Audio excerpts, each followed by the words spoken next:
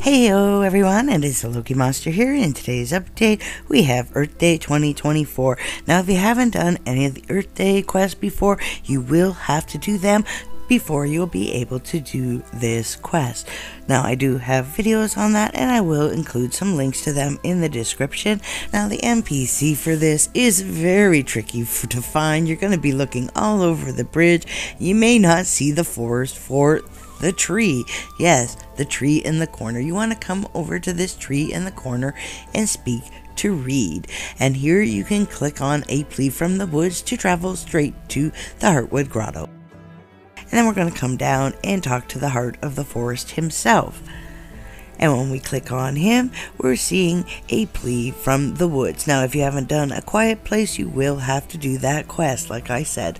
So, the voice of the forest says, "Greetings, Loki monsters. Thanks for heeding my call. Though the urgency weighs heavily on these ancient boughs, our beloved lore has fallen ill, and this very earth below us has become tainted. Even the soil, once vibrant, now scarred by darkness, I feel her pain resonate through my roots." So he tells us of a guardian named Treminor that lives within the forest of Heartwood that can maybe solve this problem. So we're going to head out to Heartwood Forest in order to find him. Now I have sped this up a lot and I'm going to cut out quite a bit. I'm not going to show you where every single one of the locations you're going to have to click on during this quest is, because you really do just simply have to follow your quest arrow in the upper right hand corner and it will take you to all the locations you want. So it's going to lead us all the way down here to our third location for searching for Treminor. So now that we follow the trail to Treminor, you find this very suspicious looking weird rocks here. And you'll find 3 piles of rocks here. You just want to click on them for the mossy rocks for the quest. Now, I was climbing up these rocks and that is really frustrating for me. I'm not very good at that. But you don't actually have to, I discovered right here. So don't waste your time trying to climb on the rocks. You can just click on them. And then we're just going to click on the rock here and turn it in. And then we're going to activate the summoning rocks and the final summoning rock. So what we want to do here is simply click on the rocks again.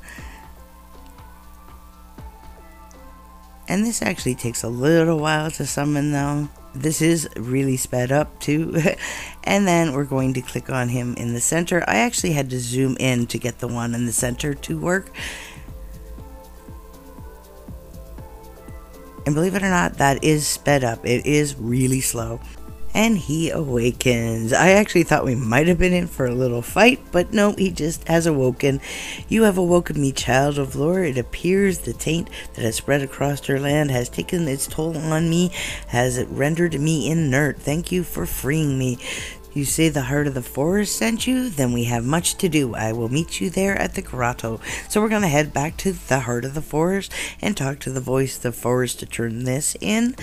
"Temper may have fallen to corruption. This is dire news. I fear that other elementals across our realm may have fallen to the same fate." So we're just going to turn that in. Then we get a new quest. "Speak with Tremor to travel to Arkengrove Forest and purify the earth with Tremor's might."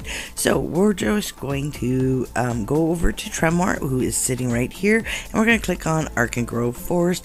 And once you get to Arkengrove Forest, again, you're going to click on these little sparkles that your quest arrow in the upper right hand corner will lead you to. Once you've found all of them, return to Treminor and on him to return to the Heartwood Grotto and speak the voice of the forest to turn that in, and we get another quest. Now this one is going to send us to the Sandsea Desert to purify the Sandsayer. So again, you're going to use Treminor here. I'm not quite sure if I'm saying his name right, to travel there. Now, if you are a low-level player, note that if you haven't been to Sandsea, the heat of the desert will harm you, so you might want to have your health potions handy so you can do this without dying at all.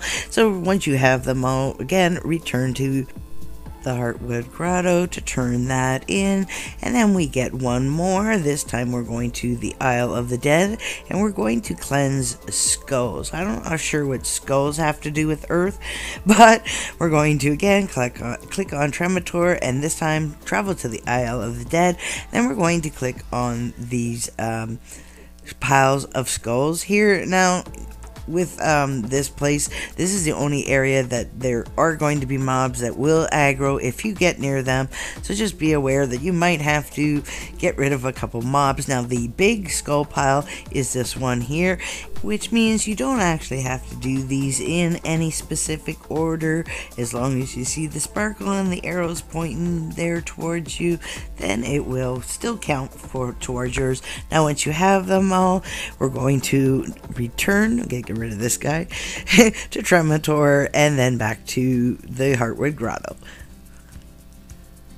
Now we're here, we're just going to turn this in, and we have triumphed over darkness that has struck down our world, and Tremator is returned to the depth of Heartwood Forest, and the other elementals will regain their strength in time. Now this is a choose your reward quest, and I was like, oh Nia, how do I choose? Well, I'm going to make this really simple for you. Choose the Globe of Lore. Now, I was hemming and hawing, and then I finally decided, I tried to see if I could preview them, and I couldn't. You know, you think, oh, I really want a blade or a staff. Well, you want the globe, and the reason you want the globe is, and I'll show you this now in the Trove. So we're going to go to the Trove by clicking on a quiet place and then the Earth Day Trove. When we go to the Trove, you see, oh, they're all unlocked for us. So we do get the helm and the staff and the blade with the Trove. But no, look at the Globe of Lore. It will cost you not 0 gold like the rest of them. It's going to cost you 400 stone. Currently, you can only get 25 stone a day. That's 16 days for 400 stone to buy a globe. So you definitely don't want to make the mistake and not pick the globe. So you also earn a title. So we'll bring up our character page and then the pen in the corner. And down in the questing section, you'll find the title Earthen Protector. So I'm just going to click on that and apply it to equip that title. So we have the Twisted Vine Blade that you can get here, as well as the Vine Staff and also the Twisted Vine Helm. Now, like I said, all these will automatically be added to your Trove, which means free storage with Hootenanny at the bank, that you can get these anytime you want. Now, I wanted to show you the Globe of Lore, but unfortunately it's bugged on mobile. You can only own 5 in total, and I suspect that it looks a lot like this globe right here. That's in Lore Master Hazel's Lodge, that's in the town of Battleon. Now, whether it's going to interact and be a travel globe like this is, that I can't tell you until it is fixed. But that'd be super cool if there was. Now, there are also some DC Earth items that you can get. Now, the new one this year is Lore's Protector, which is this one here. This hammer with a spinning globe in it, which might explain the very costly price of 1000 DC for this weapon. Now, we also have the Earth Dragon and the Heavy Earth Dragon. He is quite expensive. All the heavy ones are expensive. And we have the Celebrator Sword, the Willowhander, and the Earth Cleaver as well. I want to thank you for joining me. And if you like my videos, please hit that thumbs up and subscribe. Every little bit helps. I'll see you next time. Bye-bye.